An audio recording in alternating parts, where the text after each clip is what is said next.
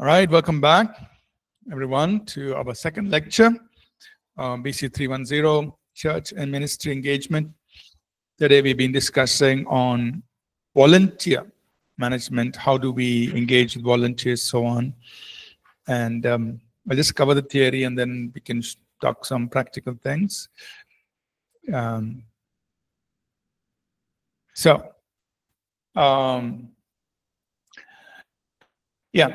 volunteer, so we've talked about volunteers, getting them on, involved and what will motivates them.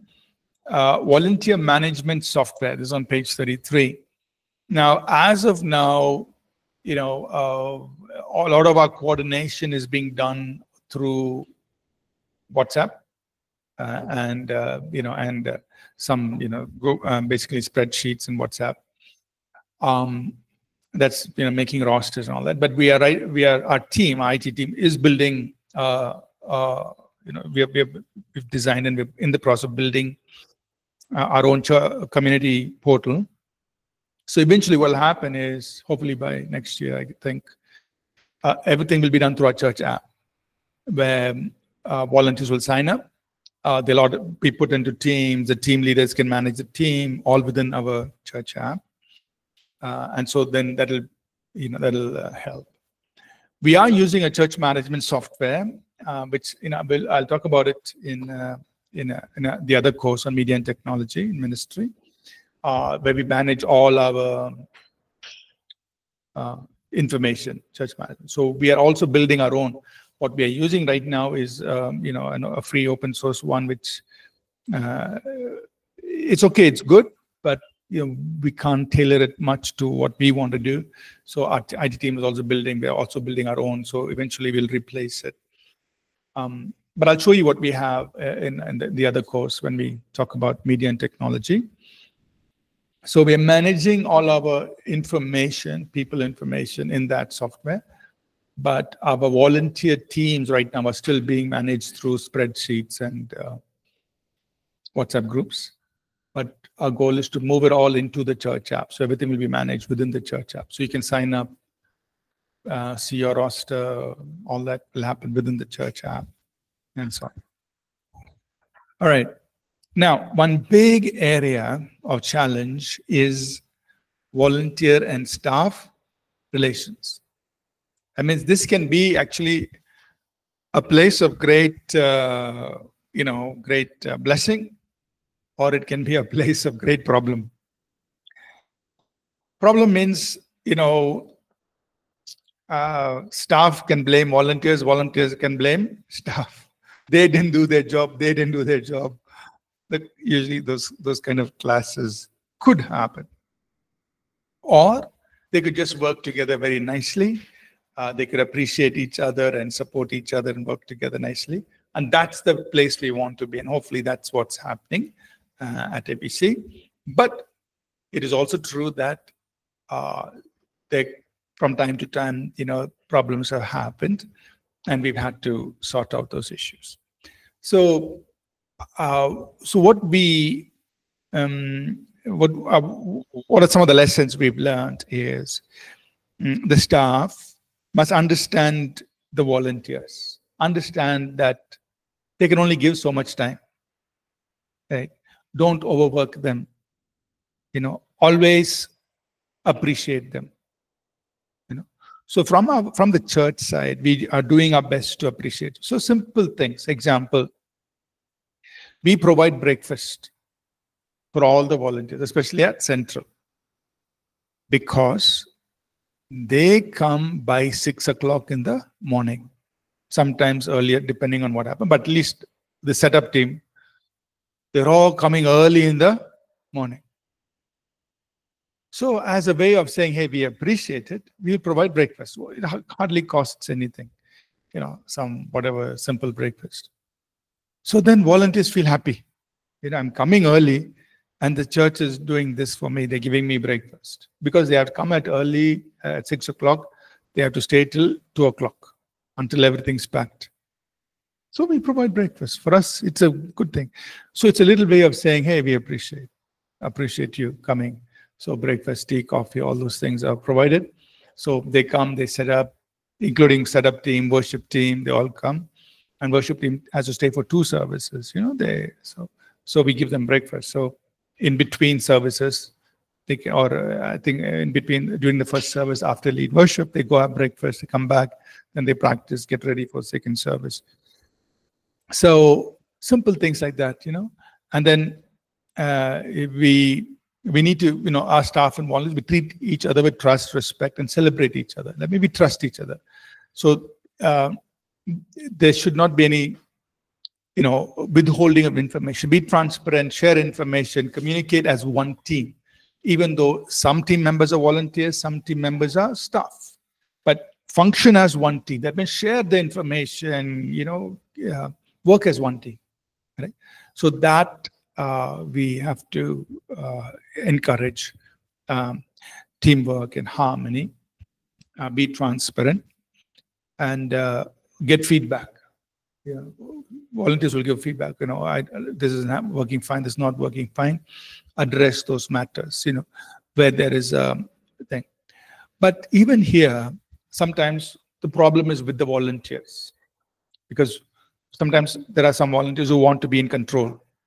They want to be the leader, and we say no. In this case, our staff is the leader because they know this area well. They're skilled, and there's a lot of preparation work that is happening during the week.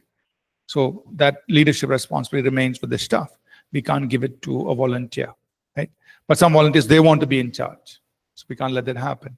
So we have to deal with that attitude. And if they're willing to change, they can. If they're not, just let them step aside, In fact, just today is Thursday, right? Yeah, just earlier this week, we had to deal with one person. So this person was just having a bad attitude, talking to other team members about the team leader or the leaders or the pastors who were leading that area ministry, volunteers, just talking bad to other team members. And this was going on for a while. They warned once and twice, and then finally we said, they came. They already told me. The pastor said, "Hey, we're going to tell that person to step aside." I said, "Yeah, you're in charge. You do it."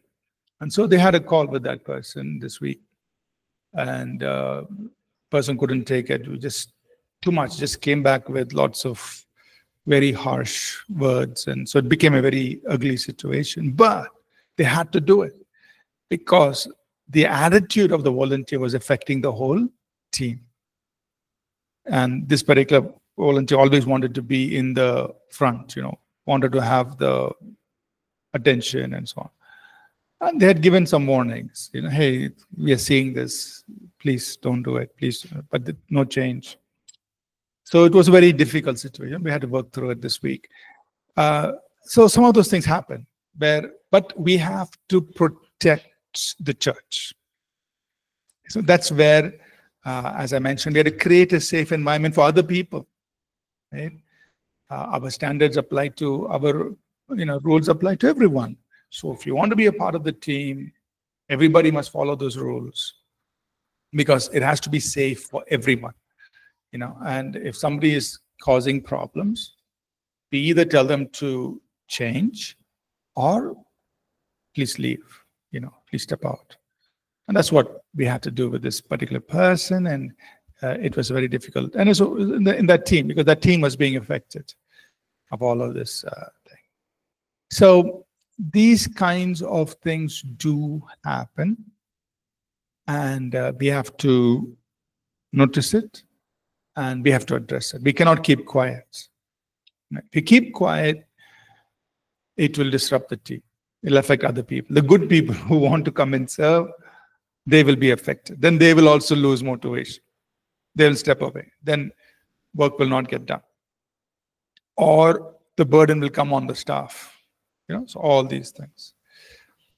And so different problems have happened over these so many years. There are times when the volunteers could not respect the leaders, the staff who have been appointed.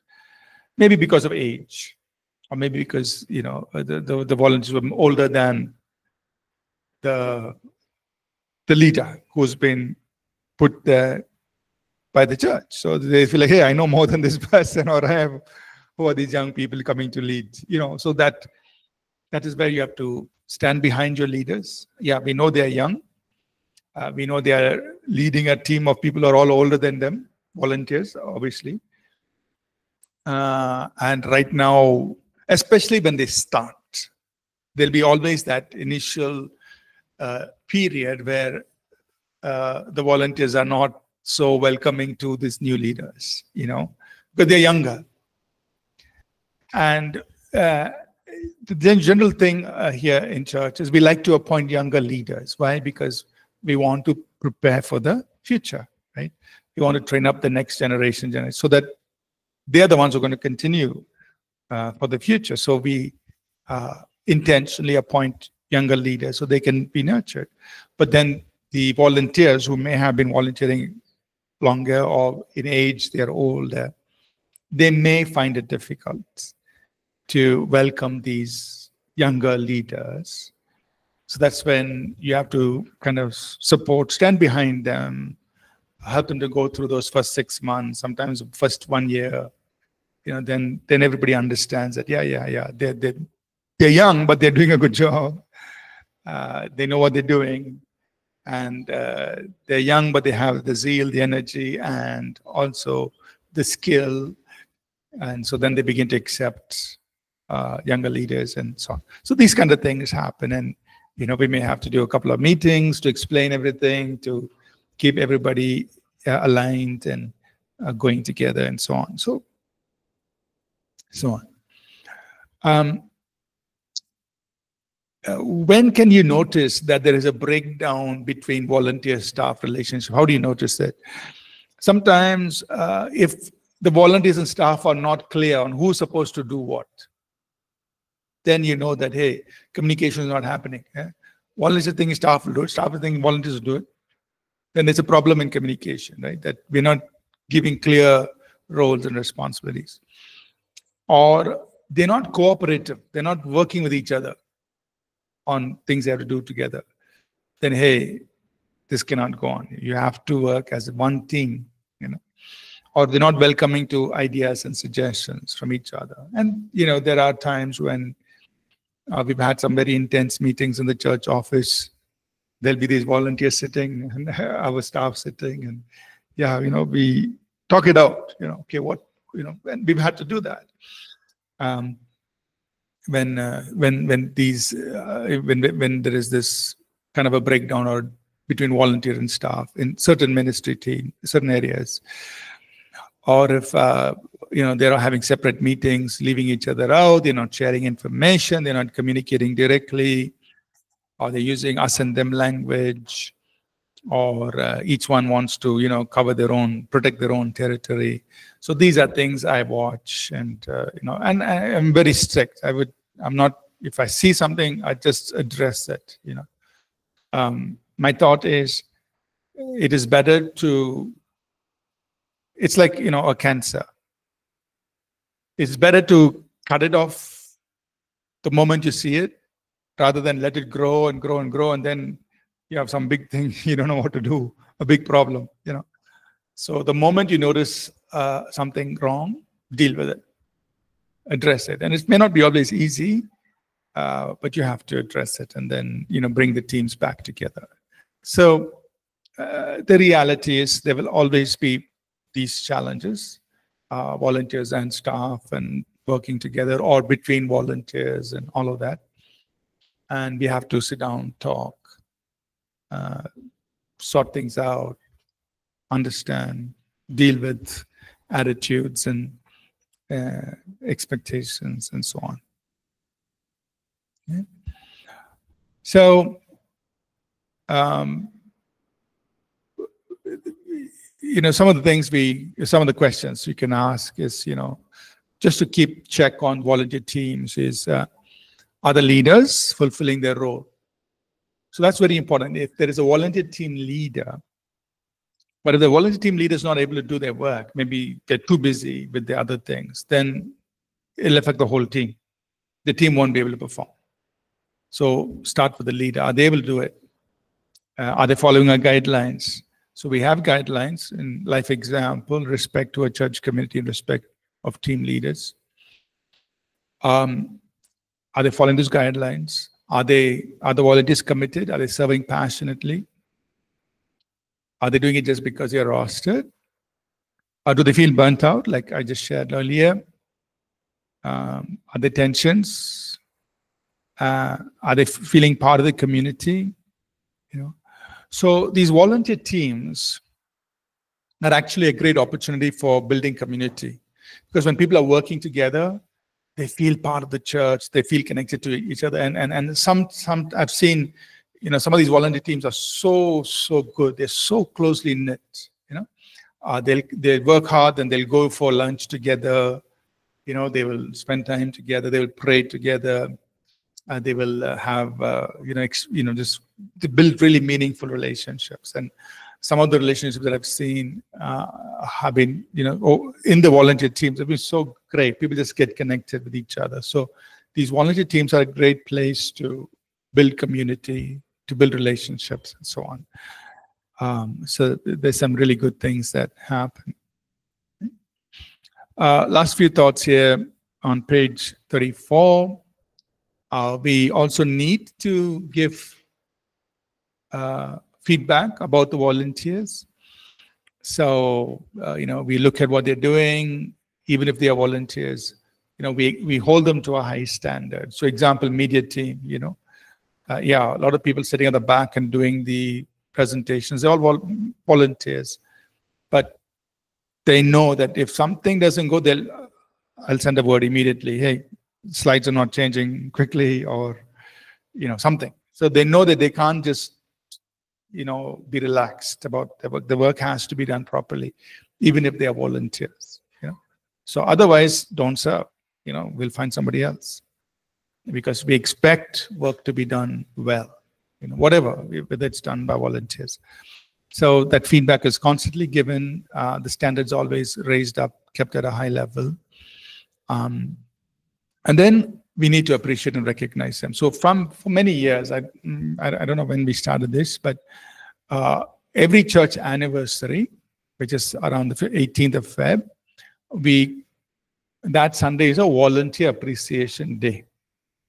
So every year, it's a way for us to say thank you to the volunteers. We're not paying them. They're all serving voluntarily. So we give a little gift once a year and a lunch.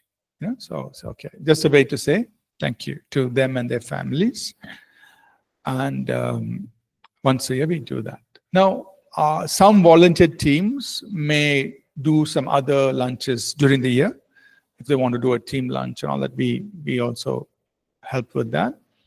But once a year, all volunteers, we want to appreciate them. So we'll give a gift, sometimes a bag or a cap or a jacket or something, and just say thank you. It's a way of saying we appreciate you and thank you for. Now, so, volunteers can also work remotely from anywhere in the world. This was very useful during COVID time when we needed to make phone calls for different things. Volunteers work remotely, so that's possible. Volunteers can even work from other parts of the world, but right now we don't have. I think maybe on Sunday morning live chat, the chat moderators, some of them are from other locations, and I think from even other countries. They're moderating the chat, so they could work. That's fine. It doesn't matter which part of the world they are. They can still moderate it as long as they follow our guidelines.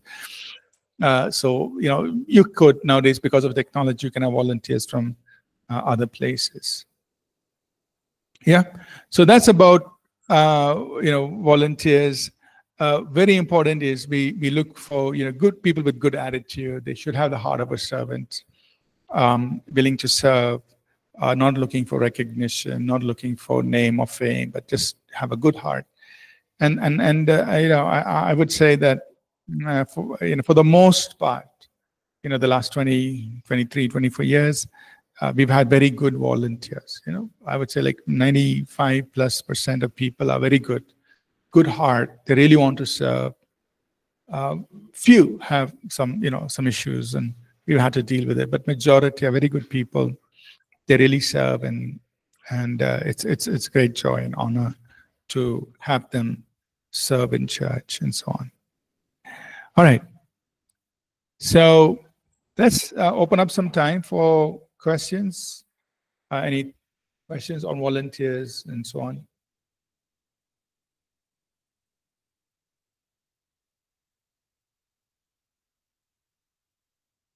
Francis, any questions?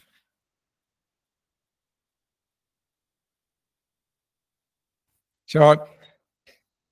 Any questions from our online students on volunteers, volunteer management?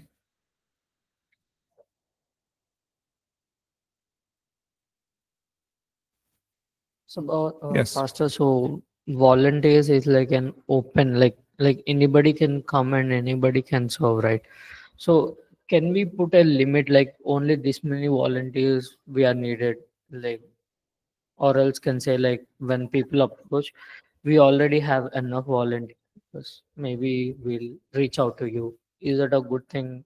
So maybe so it depends on the volunteers area, depends on the team.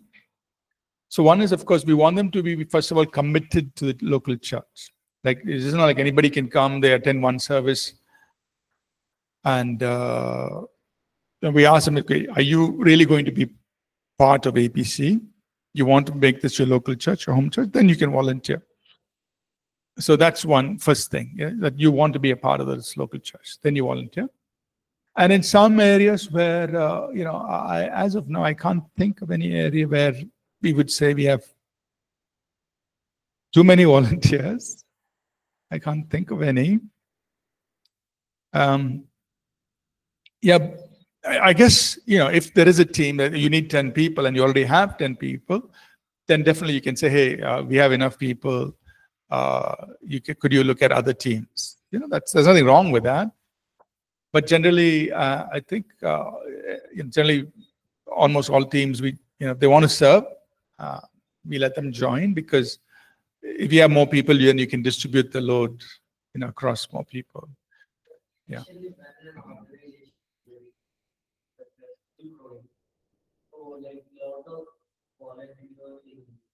Yes, we need a lot of volunteers in the early stages. Yeah.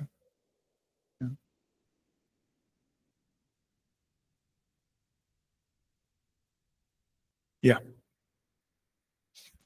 Yeah, Pastor, like you mentioned, like before that, some leaders, they're young, right? And some volunteers are elder than them. Yes. So in some churches, like in some places, really we can see sometimes like the leader, who is the leader, he's younger, but he's like using the leadership in the wrong way. Okay. Sometimes what happens, he's younger, so he should respect the people who is elder than him in certain area, no matter even though he is a leader. So sometimes we see the person is a younger, but he's talking like very rudely, very badly, because of the leadership he got.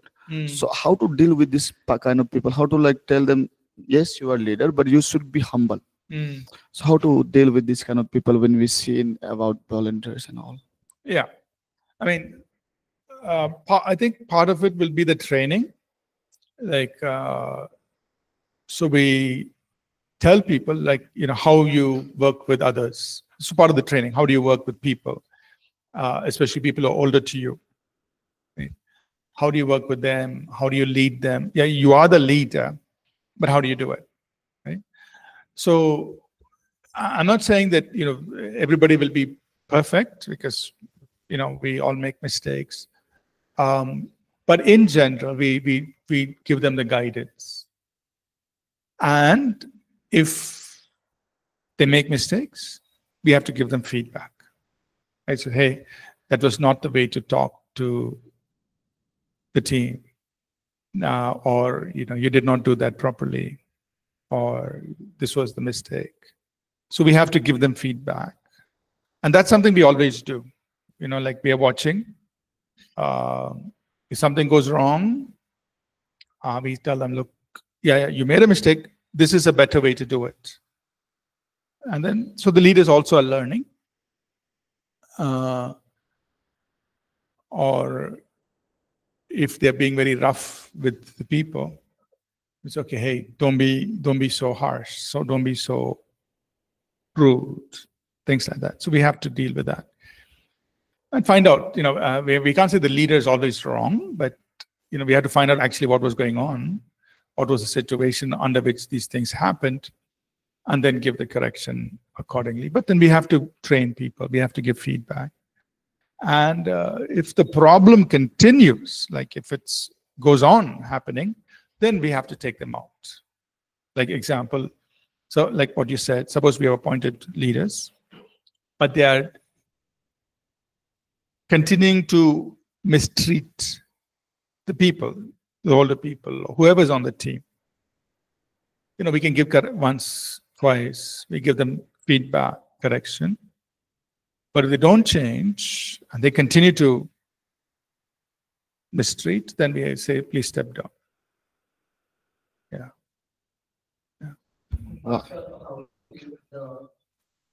Okay, you ask your question, then we'll come to. One more is while choosing volunteers, some people they're very committed, we can say, or they're very eager to do God's work, or do volunteer in church. But at the same time, maybe they're very good to do volunteer in church their own time. Yes, they're doing their best, but when we can see their lives, it's not aligned. Okay, so their life testimony is they're willing, they're very committed also, but what if they're not aligned with God?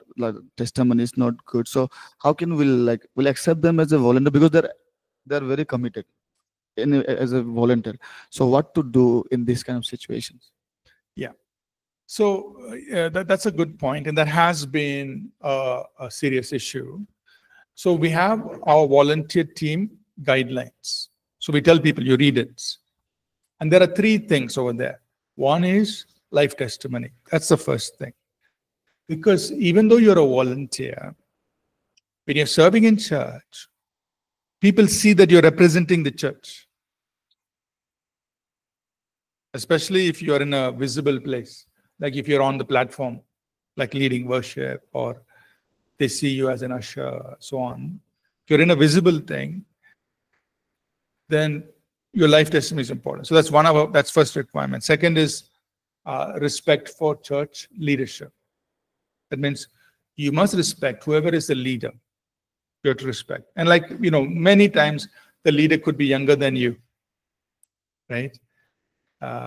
Depending on which area of ministry. So you have to respect that. Even if the person is younger than you have to respect that person. And third is respect for the church community.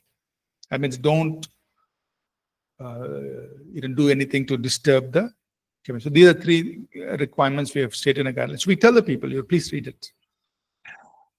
So then after that, they've signed up as a volunteer. And then let's say we find out that, let's say example, I'm saying, suppose they're serving in church and they go out there smoking and drinking. News comes. We will tell them to step down. So you cannot serve as a volunteer because we told you before you joined that your life testimony is important. And if anything happens, we will tell you to step down. We already told you. So if some issue like that, we will tell them to step down. If it's a problem, example, if they're going through a personal struggle or something, of course, we will tell them to take a break, resolve the problem, and come back, right? But if it is something they are unwilling to change, so even in the case of smoking and drinking, we'll talk to them, say, okay, you sort that out, you can come back and serve after we sort it. It's not like we are sending them away from church, but as long as you want to serve as a volunteer, this is our standard.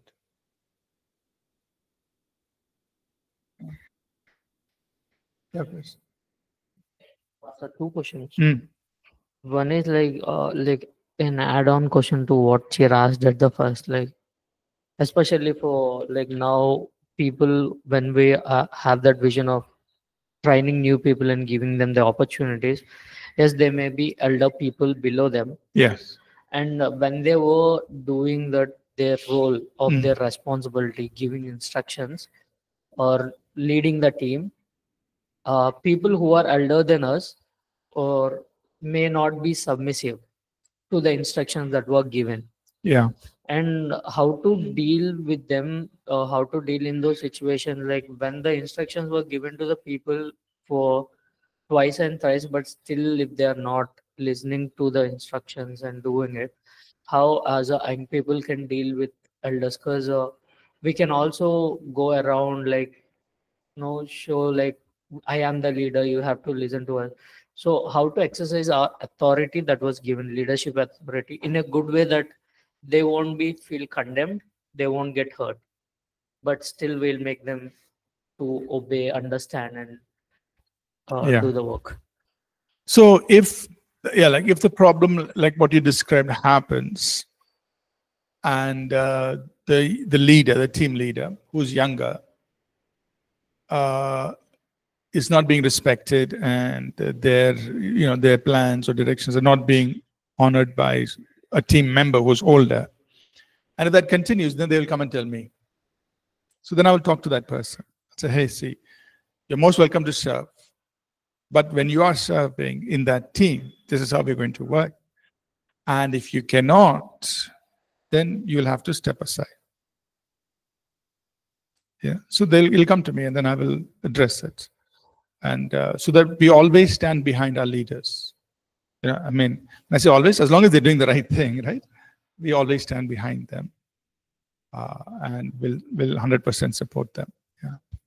And also the other one is like regarding similar to it, like when we know they are not having that personal testimony life outside the organization that we are running.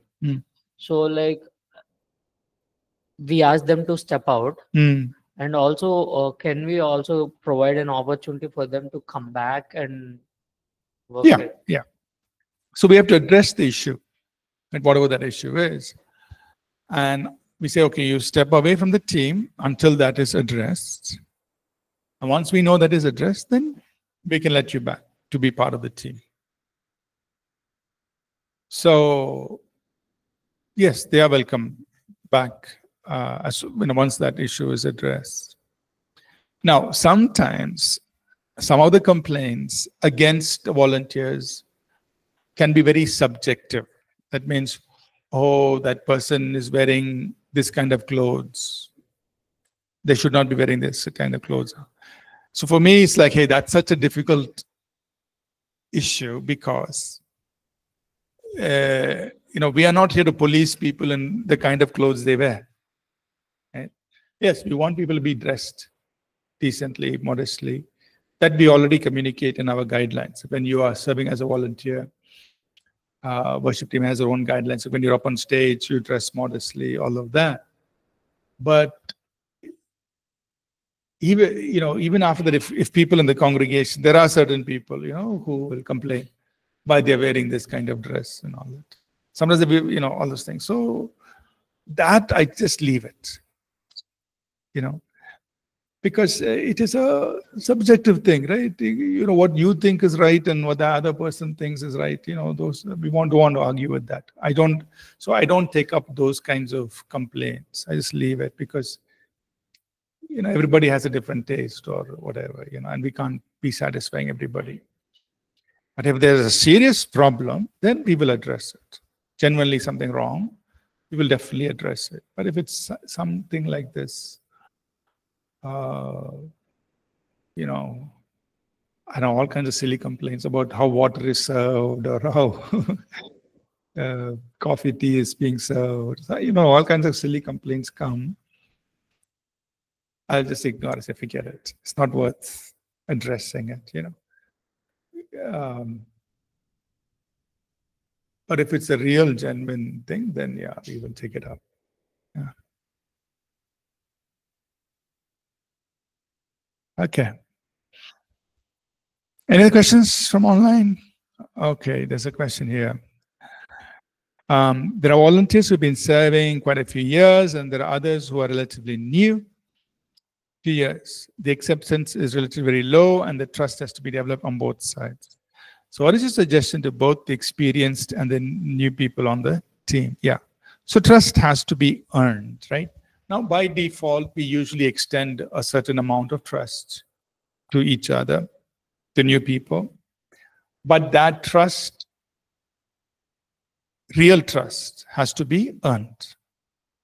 So new people who come into the team definitely have to prove themselves, right? Because the others who have been there are watching. Hey, we've been here serving 5 years, 10 years, a new person has joined. So obviously, we'll have to, everybody has to operate at that same standard, right?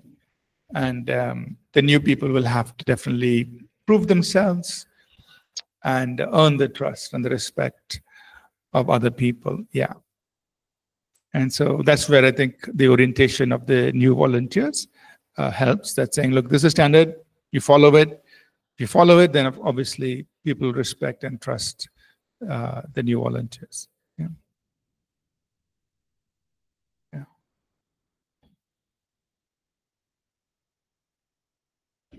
All right, so let's stop here. There are no more questions.